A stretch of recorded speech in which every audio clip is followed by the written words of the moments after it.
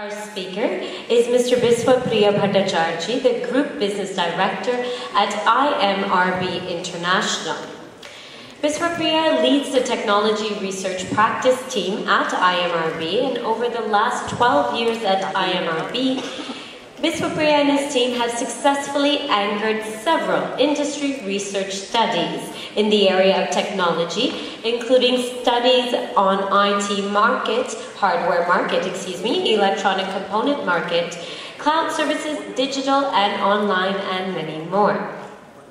In addition, he has also led several research studies on determining the impact of technology across areas like education, healthcare, lifestyle and entertainment, community, and business delivery. He regularly advises leading IT organizations in addressing their marketing goals and also partners them in converting the market research findings into business insights and a strategic plan. So ladies and gentlemen, please put your hands together to welcome Mr. Bhattacharjee.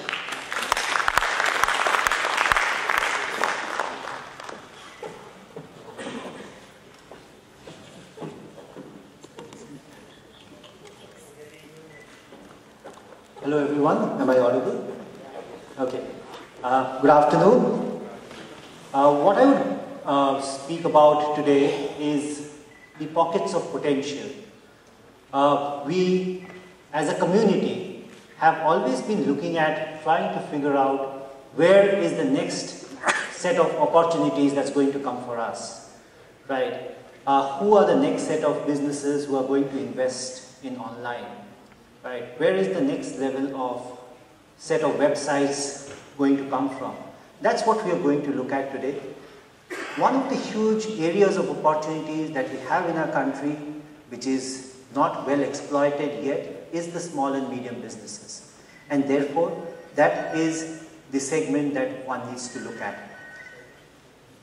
What we are going to talk about is findings of a research assignment that we undertook a couple of months back, and I'll give you a quick context of the assignment that we did. From a research standpoint, we looked at determining who are these businesses who are present online and who would like to be present online.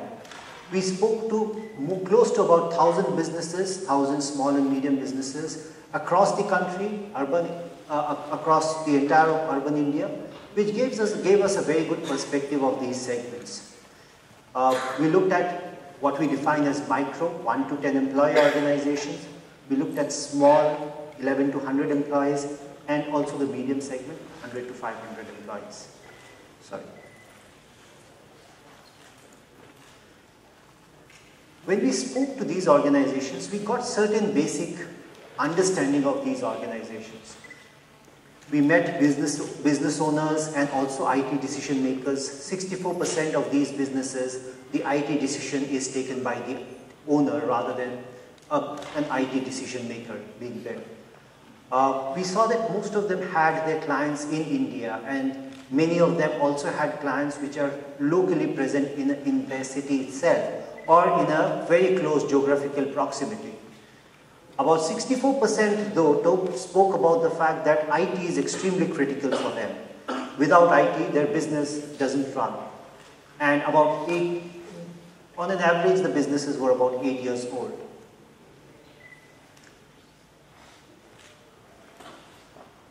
So, when we look at these businesses, one of the things is to look at the size of the business and get that in context as well. If you look at urban India, there are close to about 10.2 million targetable organizations. When I say targetable organizations, what I mean are these organizations have some kind of an IT attitude or an IT practice, or at least have certain level of maturity that would enable them to start adopting technology in their business if they do not adopt one today. Right? About 10 million of these are MSMEs, which is less than 500 employee organizations. And about 5.29 million of them have a PC today. at least some level of IT penetration. The rest of them do not have IT penetrated as yet.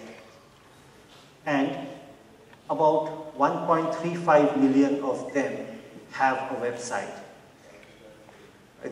So basically what we are saying is that 14% of the MSMEs in the country today have a website, and that's currently a very low penetration of websites. A huge upside for all of us to tap into. The question really is that how do we do that? Let's understand how this 14 million breaks up by some of the key verticals. If you look at from a verticals perspective, and please keep in mind we are talking about MSMEs, and therefore BFSI will not have banks in them but would have more of financial organizations, right? There the penetration is about 35%. So there is only about 1/3 of BFSIs that have a website today. Education about 24%, travel, trade, logistics about 17%, technology 17%, manufacturing 14%, retail 10%, real estate 10%, healthcare 10%, right? So if you look at, there are certain verticals which seem to have taken a lead in terms of IT adoption, but there are a large majority of the verticals which have currently not adopted technology, not adopted a website as yet. This is what is the scenario today, right? Let's superimpose this on how do they see their adoption of websites going forward. Now, if you look at this, and if you look at the x-axis, which is the lower axis, this talks about what is the current adoption today, the data that we saw in the earlier slide. And the y-axis talks about what is their intention. And the size of the bubble talks about the size of the business opportunity that we have. Now, if you look at this, this gives us a very interesting story. You would look at BFSI and education, which have high adoption today, but is also high on consideration. These are segments which seem to have crossed the level of chasm and therefore are ready to adopt websites in a much bigger way. An immediate opportunity for all of us to cash into. If you look at technology, manufacturing and retail, right? These are the next level of opportunities where the adoption may not be as high as that of the other verticals. However, when you look at it from the perspective of intention and the size of the opportunity, this is a fairly large opportunity for us to look into. Therefore, if you were to look at prioritizing the top 3 or 4 amongst the 8 verticals that I had shared with you, they seem to be BFSI, education, manufacturing, technology, retail, 5 of them.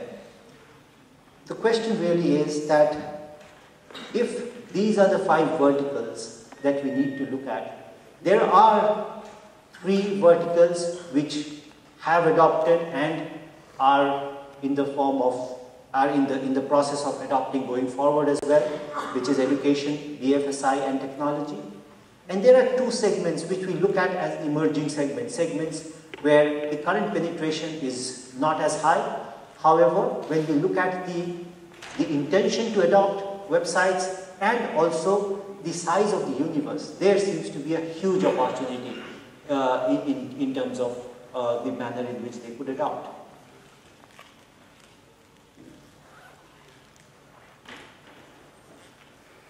One of the key things that we saw as we worked through this entire research was also that website is never looked at as a singular most important way to get online. There are other ways as well. And primarily we looked at 2 other options, which is through a corporate mail ID, or through social networking, right? And what we looked at here was how does the interplay between a website and the other 2 really happens. If you look at in terms of the relevance, website seem to be more relevant than any of the others, the social media, the directory listing and the corporate mail ID. And therefore, website does seem to make be a more relevant, a more important part of the thought process of businesses when it comes to how they look at having an online presence established. Also, more interestingly, of the businesses that are online, only about 33% of them have a website, which means that there are about 67% who have an online presence today. However, they do not have a website. They understand what it is to be online. They understand the benefits of being online, but don't have a website today. Possibly one of the low-hanging fruits for us to target. And if I were to break that segment up, that 67%, what I see, very interestingly, is retail, which heads it at about 56%, followed by travel, trade, logistics, healthcare, technology, and manufacturing. Here I'd like to also mention that retail has grown in prominence, has grown in importance, and there are a lot of innovative solutions that are being worked out with respect to retail. One of the innovative solutions that I can talk about is what NowFloats is doing, and that is around getting a website up really quickly for the business, and once the website is up, the owner of the business can actually make changes to the website through an SMS using a shortcode. Right? So if they want to update some offers, if they want to make the website the search optimized, better optimized, they can use a shortcode and they could actually make the changes. A very innovative solution for a small business, say retail.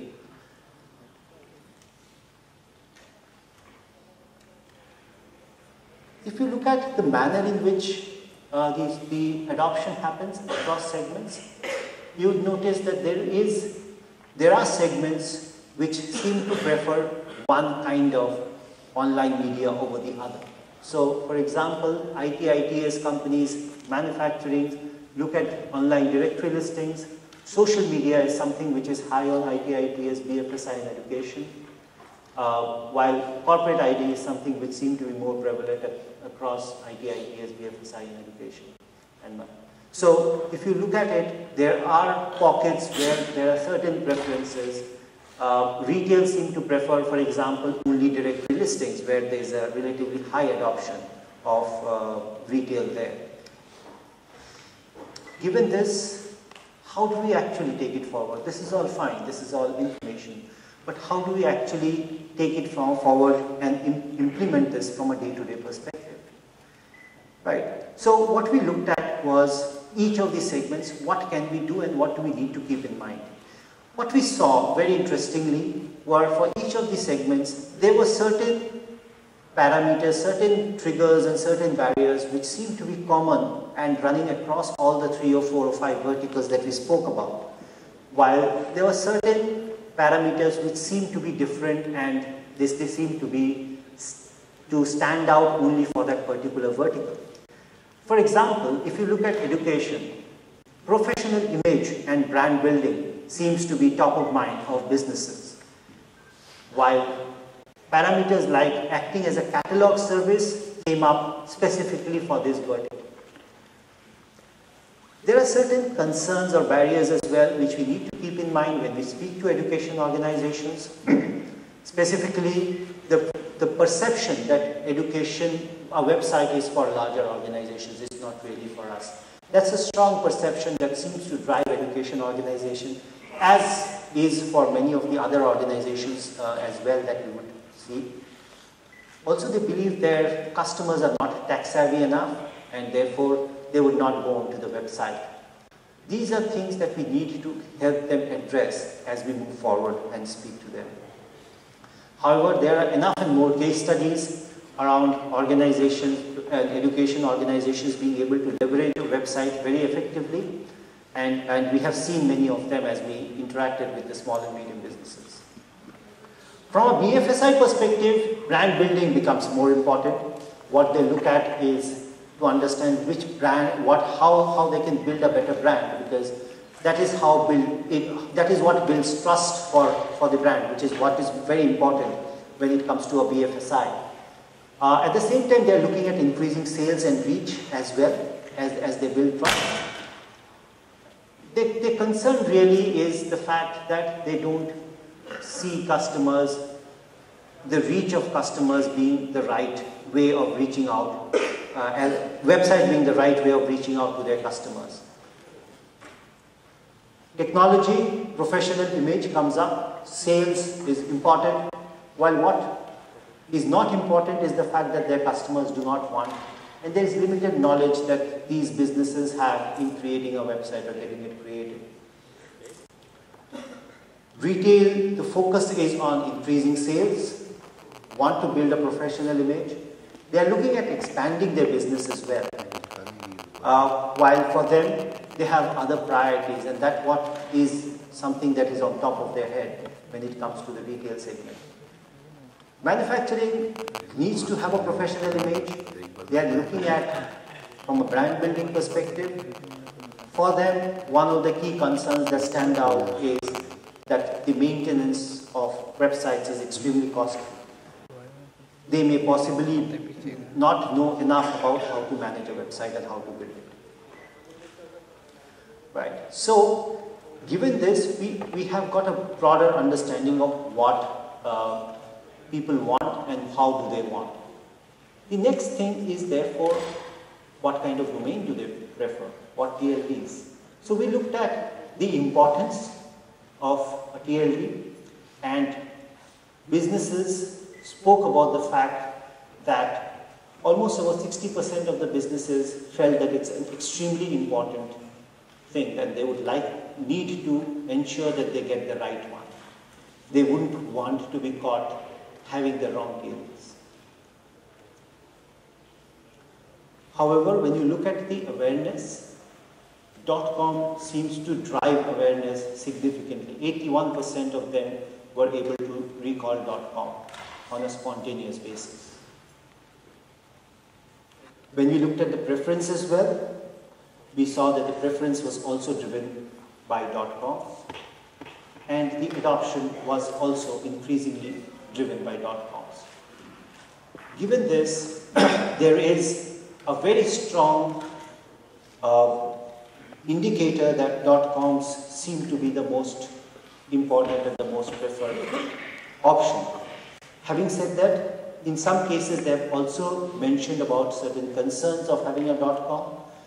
Most common mentioned concern is the fact that they do not get the right name of their business when it comes to .com, because many of them are exhausted. I understand there is a session that's happening, possibly as we speak, a workshop where they're talking about .coms and how there are innovative ways in which .coms, the names they could come up with names. I suggest you could actually go and participate and join that workshop to see what is it that you can exactly find out about .coms. To close the session, I think one thing that's very important is for us to know how do we go about finding these education organizations, what's the best way of finding the right BFSI organization and so on. One of the things that we did to help you is to create a list of industry associations. Reaching out to small and medium businesses becomes a lot easier if you go through the industry associations. And as a starter, we have created a list of about 8 to 9 industry associations for each of these verticals that we have seen. That's available in booth D1, which is a very signed booth where we have kept it, and you could pick it up from there and you could utilize it. So that's all that I had to speak about today. I'll take any questions. Thank you very much. Absolutely, thank you very much, Biswapriya. We're going to, like you said, we're going to open up the floor to some questions. So please raise your hand. We have one right here. we have quite a bit of time for questions, which is great. Hi. Large organizations are keen to make websites, but when we talk about MSME, when we push them to website, they may get a website created, but they are not interested in updating the website. That's the major problem that we face today. What do you want to say about it? I completely agree that one of the challenges, there are two challenges really from a MSME perspective that comes up. The first is the fact that they are technologically not savvy enough to be able to make the changes on their own. The second is, in many cases we have seen that they really do not know what to put in as well. Right, so once they update the content, changing the content is a big challenge for them. So we are giving them a dynamic website so that they can get the content changed also. But still they are not updating the website. Even when we train them how to upload the product and your product will be displayed here, and they still don't update. Right. So there are two things. When we spoke to these businesses who have a website, they said, I don't know what to put in and what do I. So I know I have a dynamic website, but I don't know what should go into the website or why do I change that website. So they have a lack of content at their end. So once they have put in a content, they don't know what more they can put in or how different they can put in as a content that goes into that website. Therefore, it ends up being a static page. The other challenge that comes in is that these are small businesses, largely managed. All of these are managed by the owner himself or herself. Given that the owner is caught up in driving their own business, right? And therefore, there is very little time and energy that is devoted towards a website. Also, what we have seen is that the benefit of website is something, and that's one of the things that did come up very strongly. The benefit of website is not directly visible to the owner. So once the owner doesn't see what is the ROI, they do not look at this as an investment but more as a cost. And once they have made that investment, the cost that they have put into that, they do not want to invest more of their time. They would much rather invest that into selling in a different manner than selling it on the side. Right? So somewhere, possibly in the manner in which we train them, we would also need to talk about how they can measure ROI on the website, and more importantly, how they can sell better using their website. That is something which we have found to be lacking in many of the businesses that already has a website today. But sir, for online selling, we have to burn the money. I mean, there's a huge cost. So I'm not talking about the selling from a perspective, an e-commerce perspective. I'm saying acquiring customers using the online website. Why do we create an online website? We create an online website for the business. As a business, I would create it so that I could promote my products and services and therefore get inquiries or get people to come into my store if that is a retail store, or at least send inquiries to me. If I have a way of measuring that, right, and it could be as basic as when a customer walks in, I could give the customer a form and ask them, how did you come to know about us? And website being one of the options, right? It could be as basic as that, which we have seen businesses not do, and therefore they do not know when they have a new walk-in customer into a retail, for example, how and where did that person come to know about us?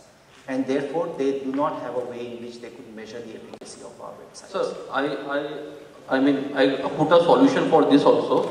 I put when the query form, when the query has gone from website, the subject address marks website from website. But I mean, the Indian customers are very, very dull and have no enthusiasm. It's very disheartening. Yeah, exactly. See, there are two things, means. One is what we have seen, at least during the process of not only this research, but even otherwise. And if you look at the normal human tendency, especially in a B2C kind of environment where most of the MSMEs operate in, there are a few B2B as well, but as we have seen, almost about 60% of the businesses are B2C. When you operate in a B2C environment, they usually don't send an inquiry over the website. It is more of a B2B phenomenon. Even in a B2B, there are only about 20% of businesses who actually send an inquiry over an email or through the website. Most of them would actually pick up the phone and leave a call. Right? At that point in time, the system that we have designed may actually not be relevant. What we need to therefore tell them is to design an offline system possibly, which could capture this information at their end. Right? That could be a kind of a suggestion we could give them, which could help them capture where are the inquiries coming from. Because today, most businesses are clueless as to what is it that is coming from website versus word of mouth versus others. Okay, actually, sorry sir to cut you off, but we definitely, maybe you can take that fruitful discussion offline so we can give a chance to someone else. Yeah, thank you. Right back there, and there's one over here. Hello. We've got many MSMEs where they can actually don't have an awareness why do they need a website. For the first time, they can actually explain them why do they need a website. They get ready, they get a website done for themselves. But on the time of renewal, after a year, they say that no, it wasn't beneficial for us. What to say at that point of time? Because bringing somebody online for just a year doesn't make sense at all. Yeah, I think the two questions are connected, because unless you see a benefit of the website, I would not invest in it going forward. Because as an MSME, I would want to save the last penny. Yeah. Right? And therefore, it is a responsibility possibly amongst us as a community to also help them use the website more effectively. And as I said, ROI on the website is extremely critical. If you look at the parameters, various segments that we have seen have different parameters. For example, somebody has branding in their mind, while somebody has customer reach in their mind. For somebody who talks about customer reach, we need to give them a way in which they could measure customer reach, which need not be only website-led. We have to possibly give them suggestions that could go beyond the website. Kind of marketing and stuff. Yeah, it could be possibly marketing inputs. It could also be certain changes in their basic business processes, which could help them capture where is a query coming from at a very, very fundamental level. Right? Means even if you measure that, I'm not talking about you getting into an SEO or an SCM and therefore increasing the efficacy of the website. Even at a very plain vanilla website, even which is static, let's not talk even about a dynamic website, a very static website. At the end of the day, if there are visitors that are coming on there, right, how they can look at those numbers to see how many visitors have visited, how many have come in through what source. And if you can actually build help them build an offline solution which captures where do their customers come from, I think that's the most important element that could help them know, at least know what has been the efficacy of the website. Today they don't know that, and that is why they don't renew. If they knew it, they would have renewed. If they knew, for example, it is giving me 100 customers in a year, for example, I would be happy to renew and put in that 5,000 rupees again for the next year. Thank you very much for your question. Next question, I think a gentleman has the mic already. To get the awareness, we have to go to Google, because how to get awareness of our website? Sorry, sir, I didn't get your question. How to get awareness of our website? People will get awareness. To Google only, no? So is there any other way to get awareness from people other than Google? Because our website comes on first 10, first 7, first page of Google. Then only customer will come to us. Okay, so if I understand your question correctly, you are saying that as a customer of a website, they would first go on to Google and only then get a understanding of the website. Well, to an extent you are right. Google is obviously the mother of internet in a way today. However, I think what is important is Google or the internet does tell them what is a website, but it doesn't tell them what is the benefit that a website is going to give to his business. That is a role that a Google doesn't play today, right? And even if there are obviously huge amount of text that one can talk about that's available online, However, the challenge is the small business is not going to read through that. The small business owner is going to focus on his business, and he is not going to spend time reading about something which is not related to his business. So possibly the onus of educating him is on us to meet him and talk to him about how you can actually get more from the website than what you are getting today, and show case studies and examples of how businesses like him have been effectively been able to utilize this. What we have seen through our discussions with these businesses is that when it comes to case studies, and if you can give the right set of case studies, most businesses have actually adopted websites very quickly. So I think that's one of the things that really works with MSMEs. Okay, so we've got 1 minute left on the clock, so if someone has a really quick question right here, then we can end on that note. Yeah, hello sir. I just like to know, should we push, I mean, all these MSMEs to, make responsive sites or non-responsive sites? Because being a designer and a coder, I have, it has been pretty painful in designing a customized website, whereas responsive sites have certain ready platforms. Faster in making them, faster in deploying them, and they also come with a backend. So I was always confused whether I should promote a responsive site to these SMEs, or should I promote a non-responsive site.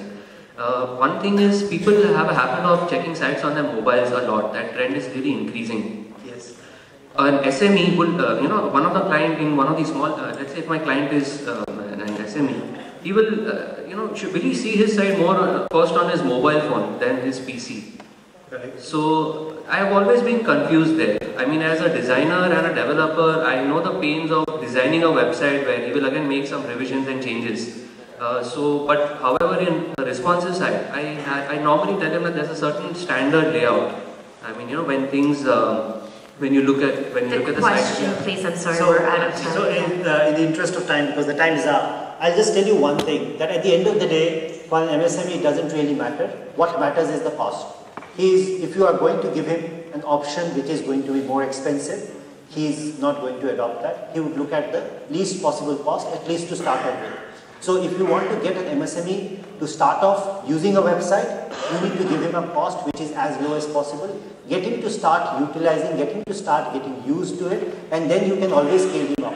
But don't try to scale him up in the first go and thereby not get him into the internet or the online bandwagon at all. Okay, thank you so much, Mr. Priya, for sharing those pockets of potential with us for MSMEs.